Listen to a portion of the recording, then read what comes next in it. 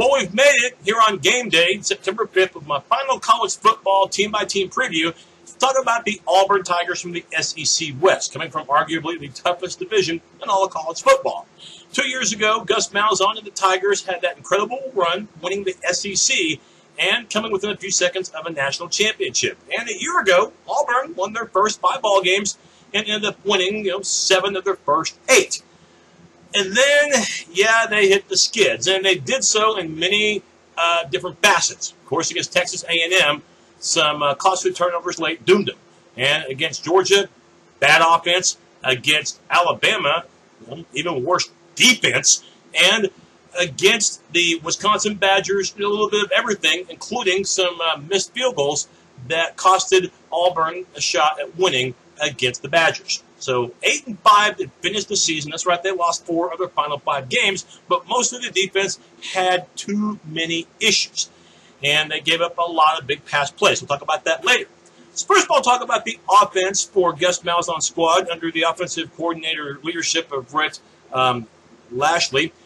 Auburn will have a new quarterback. Well, he's not completely new. After all, Jeremy Johnson did play in the opener last year. You might remember when quarterback Nick Marshall was suspended for the season opener. Auburn, of course, had to open up their year with an SEC game against a decent team in Arkansas, who turned out to be really good at the end of the year. Well, in that game, Jeremy Johnson, now a junior, really lit Arkansas up for 12 of 16 passing and 2 touchdowns. So we saw that Johnson, his arm is pretty good. And that's the one thing that he might have a better advantage in than Nick Marshall. It looks like to me that Jeremy Johnson is the more polished passer. Now, as far as running the ball and being quick, which is where Marshall was a dangerous quarterback, does Johnson have those same qualities? Right now, it doesn't seem like he does, but I do believe he can be mobile when it calls for it. Remember, Auburn's going to run multiple formations, no huddle, as well as hurry-up style. So I think, Jeremy Johnson, with 2 years left to go, Auburn's pretty high on him. The ground game. Now, before you think that this ground game isn't going to be as good because they lose, a terrific rusher in Cameron Artis-Payne and also in Corey Grant, remember the year before, last year, Auburn probably wondered the same thing, or those skeptics wondered the same thing when they had to replace their all-everything running back in Trey Mason. And last year they answered those questions.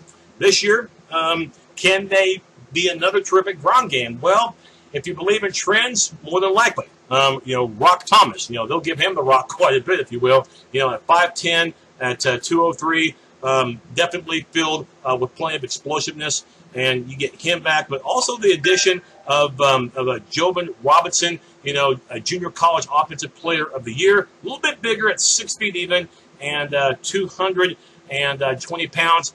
He will be a load to try to bring down. And again, you get here from the JUCO ranks. Peyton Barber, a part of the rotation as well. At the H-back, you'll have Cameron Petway. So for Auburn, there's plenty of quality there. It's not as experienced, but remember last year it wasn't as experienced either, and we saw that Auburn's ground attack was one of the best in the country, 7th in rushing nationwide. If you're looking at the passing game, last year Auburn was very efficient in this area, one of the highest passing efficiency rates in the country, and we didn't know if Duke Williams was even going to be a part of opening day, which, by the way, is in just a few hours against Louisville. Duke Williams has had some off-the-field issues, and we didn't see him for part of practice. But it looks like if he can keep his head on straight, the worst is behind him. It looks like he'll play in the opener and throughout the season at 6'2", 224, a physical-type receiver. Duke Williams is, no question, going to be the number 1 guy for Johnson to throw to. But you have other experience as well with Melvin Ray, also too, and Marcus Davis, and you'll also have Ricardo Lewis. So you return 4 of your top 6 receivers.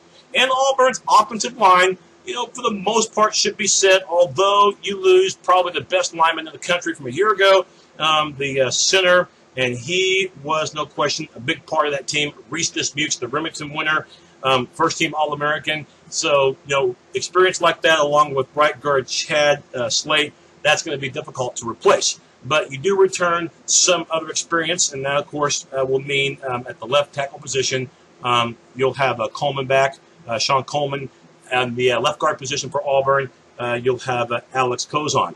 Between those 2 guys, 27 combined starts.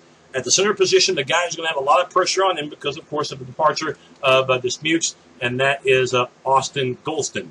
By the way, he's a transfer from Ole Miss, but he still has 3 years of eligibility to go. Sophomore. And at the right guard position, another sophomore, that's Braden Smith.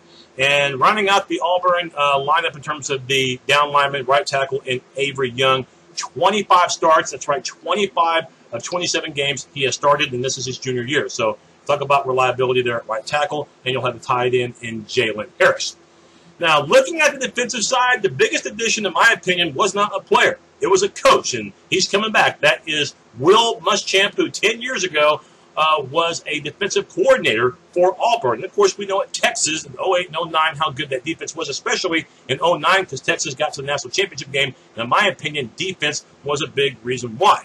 At Florida, it didn't pan out for him as a head coach, sure, but even as a head coach when Florida was mediocre under his leadership, the defense was always terrific. So it is a big pick-me-up for Will Muschamp to come back to Auburn, but this time just to focus on defense. And in my opinion, defensive coordinator, that's his forte, not necessarily head coach.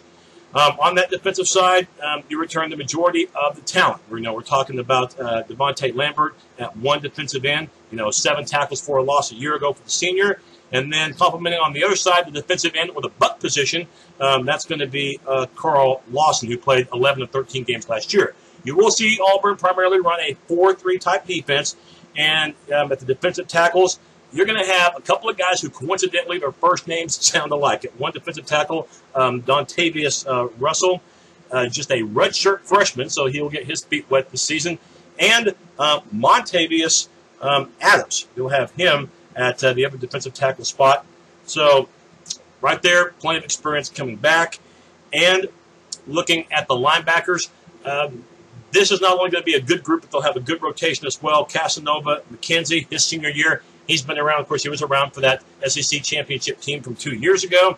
And Chris Frost complimenting him, with 87 tackles, leading tackle and returner amongst the front 7, including 3.5 sacks. Don't forget about Trey Williams and another linebacker, and Justin Garrett. They'll be a part of that rotation as well.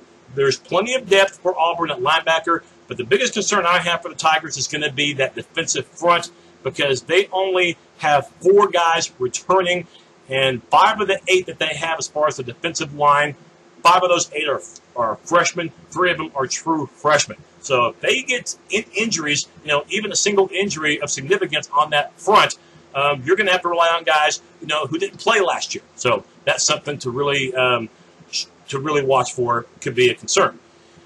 The secondary, well, for the most part, going to be okay. Okay, you've got one corner returning, and Jonathan Jones, a senior, not very tall, 5'10", but very impactful for his experience. And the other guy at the corner, Blake Countess. If that name sounds familiar to Big Ten fans, it should, because he used to play for Michigan. So he enters his final year now an Auburn Tiger.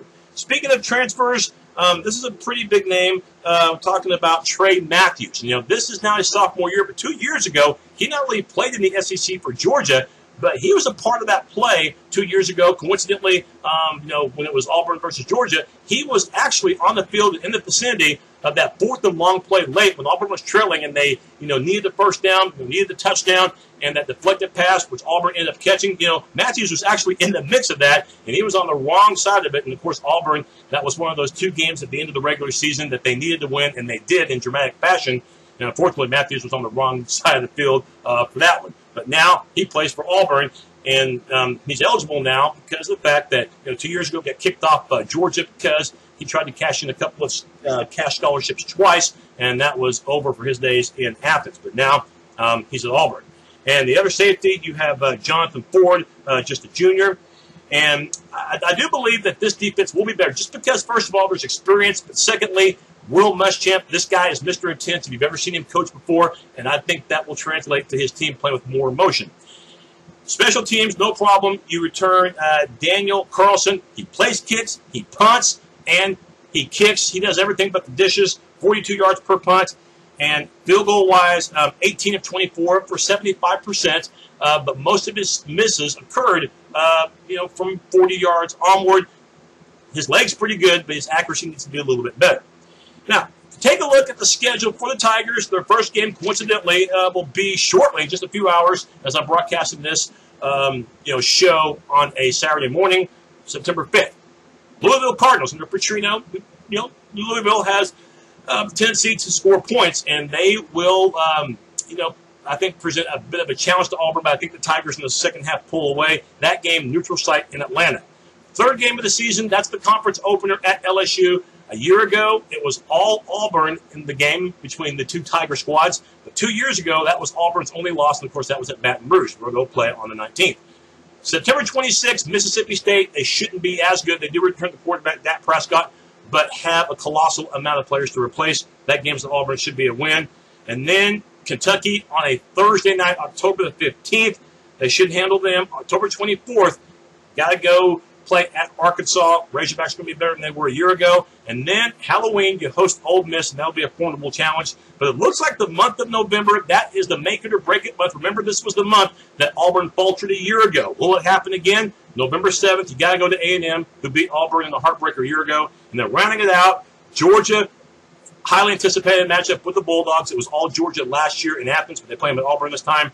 And we return to the scene of one of the greatest games of all time. That was 2 years ago at Jordan-Hare. Of course, Chris Davis becoming a hero on the final play of the game and Auburn beating Alabama. Last year, though, it was the Crimson Tide winning. They scored 55 points. So we'll see what gives this time at Auburn between Alabama and Auburn.